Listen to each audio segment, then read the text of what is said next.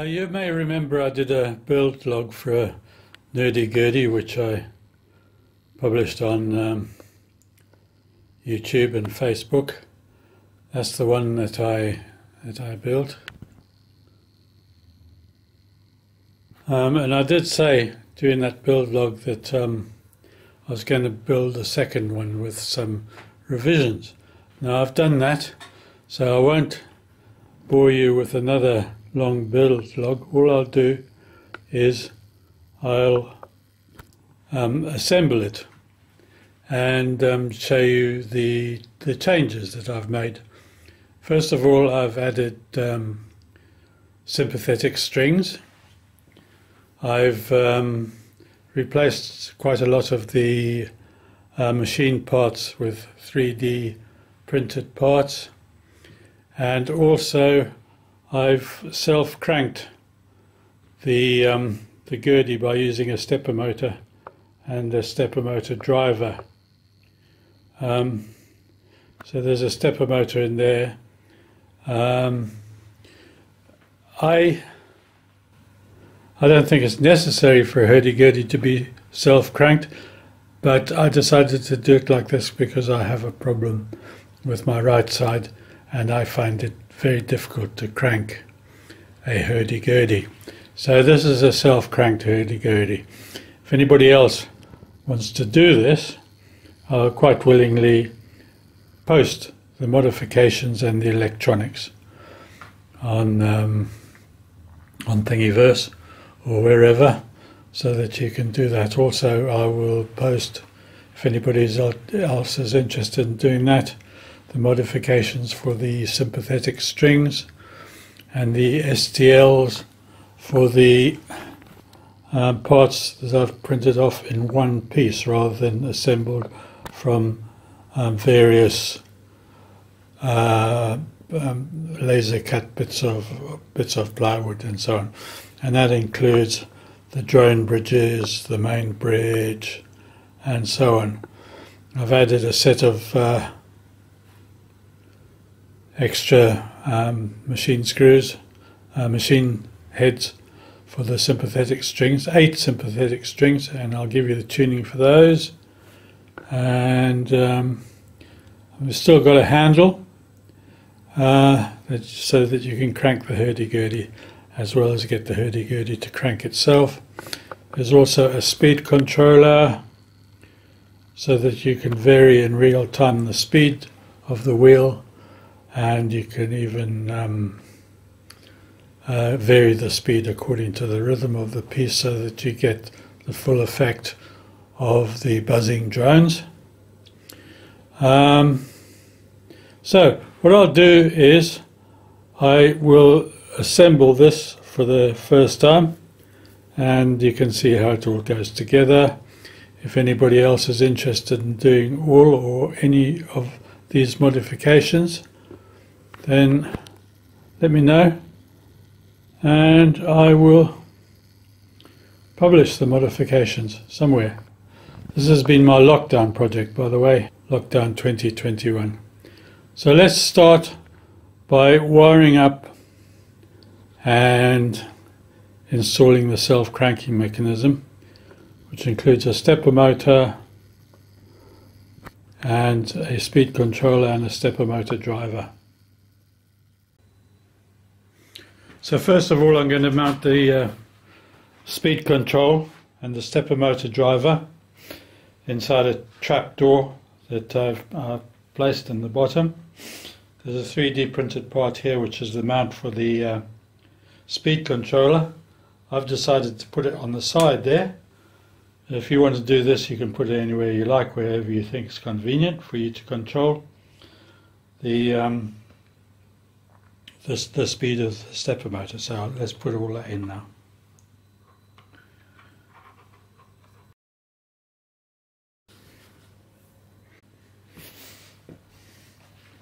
There, I've mounted the speed controller there. Full speed, stop.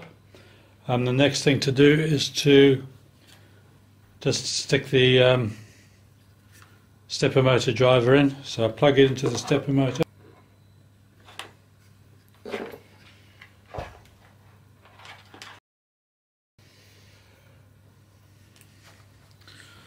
Just make sure the wheel turns freely.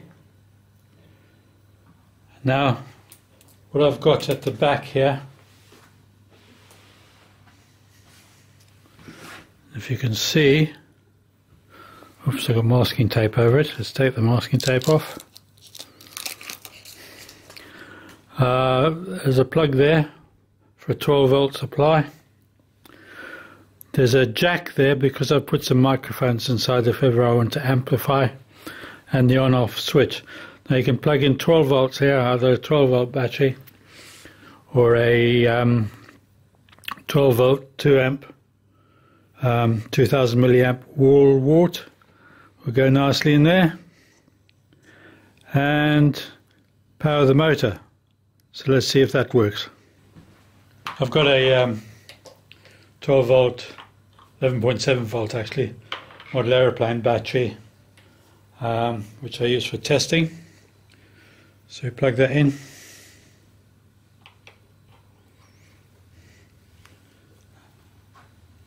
Also, you can use a wall wart. I've got one of those. Plug that in when you want to play your thing. Switch on, the switch here.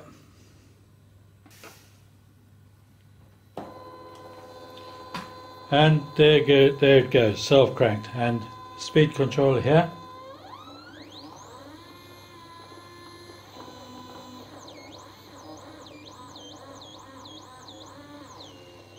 So you can vary the speed. Don't worry about the noise of the stepper motor. I've set up the micro stepping so there's a minimum amount of noise. You could always make it coincide with the note that your drones are making, but the hurdy-gurdy is going to make a hell of a lot more noise than the stepper motor.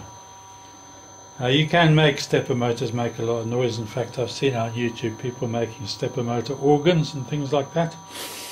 But that's fun. So you can use this as a wah-wah pedal, fast, slow, fast, slow, fast, slow, fast, slow, and get the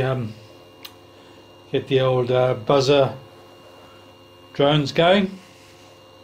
So that's the self crank. You can stick the handle on as well and crank it by hand, or vary the speed with the crank. The next thing we'll do is stick the machine heads for the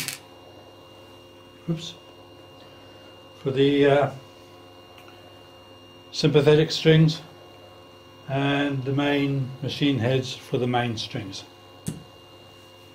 And there's a 3D printed part to stop the machine heads wobbling, which goes over there. You see that? Yeah, that goes through there. So I'll just put the machine heads for the sympathetic strings on now.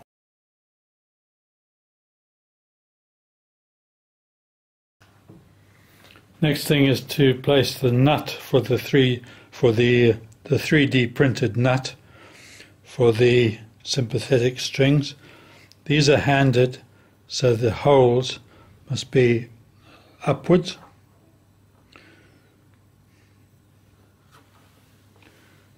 Places in that slot there, and we screw it in. So you do the same for the other side, and now we need to put the bridge for the sympathetic strings in. So if you look, you see what happens is the sympathetic strings are strung to these machine heads. They go through this hole and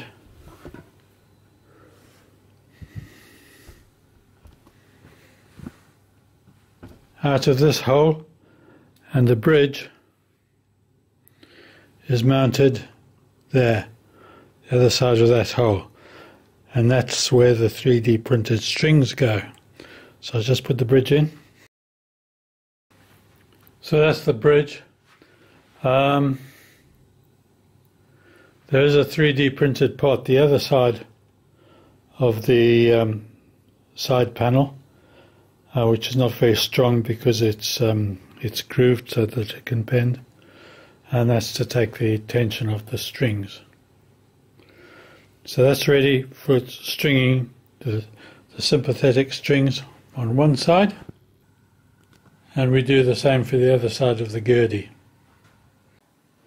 So now I've put all the machine heads in, and I've done the bridges and the nuts for these sympathetic strings. I also put the crank handle in. I need to put the key box in. First of all, I'd like to say something about the wheel.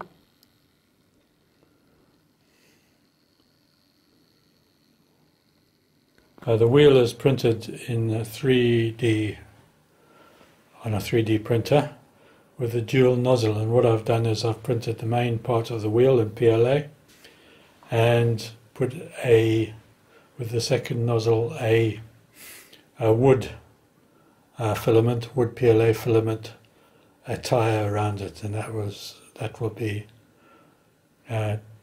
bowing the strings and will take the rosin. So now I will put the key box in. There's just one thing I'd like to say about the key box. Bring it around here. If you look along the side, there's another plastic strip. There's another one up there. This plastic strip, and it's got rubber 20mm rubber padding inside, and that acts as a buffer for the keys, so that when you key the keys, it makes them return quickly. So that has two effects. One, you don't have to rely on gravity to return the keys. Also, it makes it easier to do tremolo effect on the keys by just repeatedly pressing them.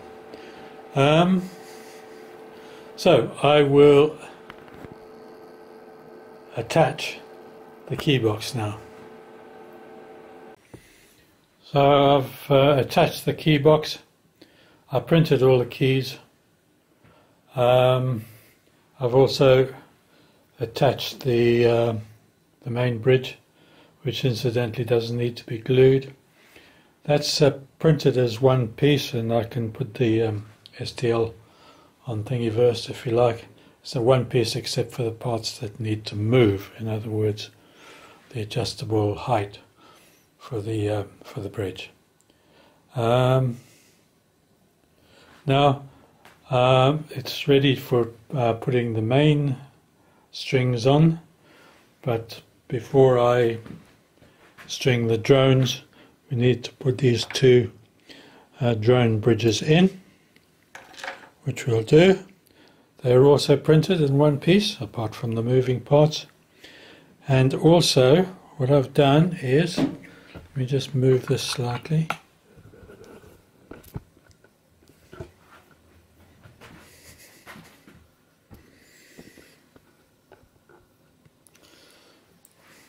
Instead of using the,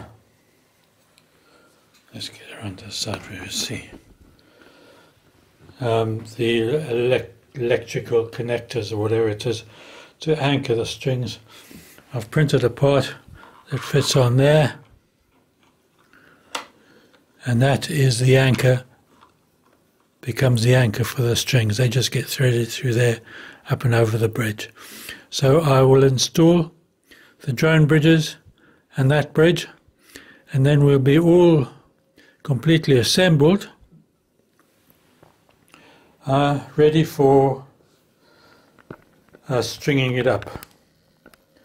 It'll probably take me a few days to tune it up properly so it sounds okay, if it ever does sound okay, but we'll see. So I'm going to put the sympathetic strings in first, and I need to say something about the tuning. On the left hand side I'm going to do G, A, B, C, so that the C string's on the top, and then on the other side D, E, F and F sharp. So on the top either side we've got the F sharp string and the C string. So if you want to play in G, you've got a resonant string, the F sharp, as well as the other strings of course. And if you want to play in D, you tune the top string on the other side up a semitone to make it C sharp. And you can play in D. So you've got all the main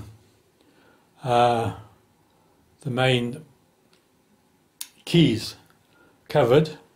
It's a bit of a compromise. Really we should have 12 sympathetic strings, but there's no room for that. Your mileage may vary. You might be able to stick 4 extra strings in there, but it's a compromise. So you have to do a small amount of retuning if you want to play in D. That is, just tune one of the strings up a semitone.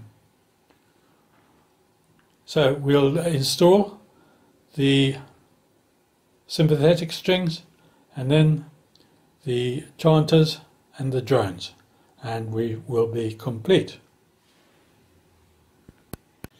Okay, so now I've finished assembling the Gurdy.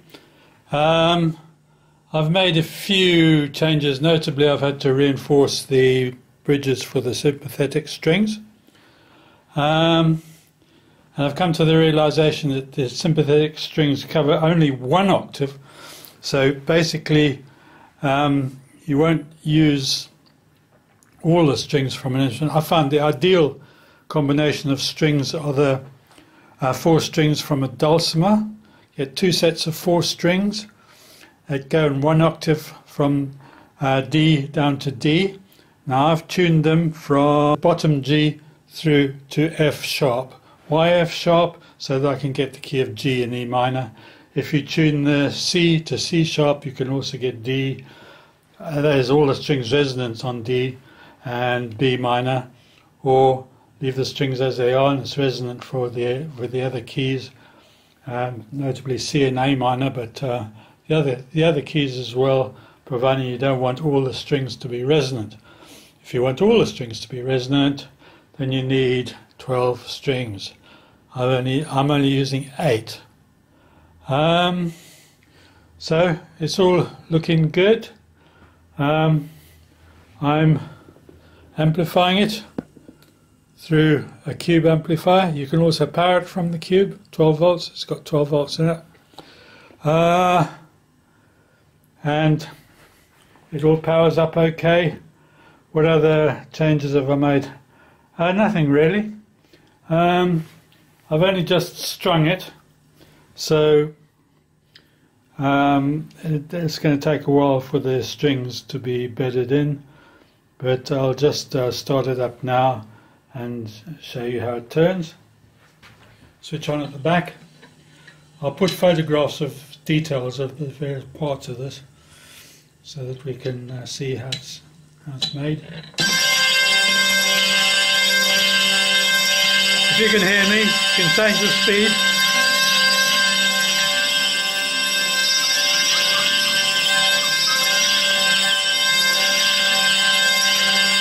The buzzing string.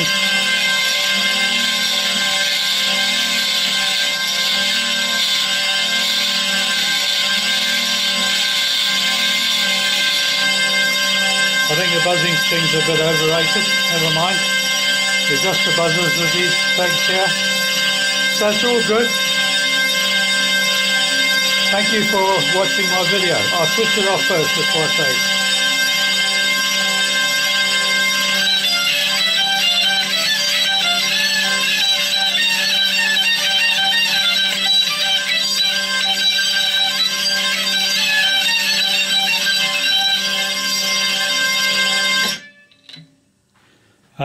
So that's the self-cranked hurdy-gurdy, self-amplified, self-cranked electric hurdy-gurdy. And if you want to adopt any of the modifications that I've put here, I'll put them up on Thingiverse, I guess. Thank you.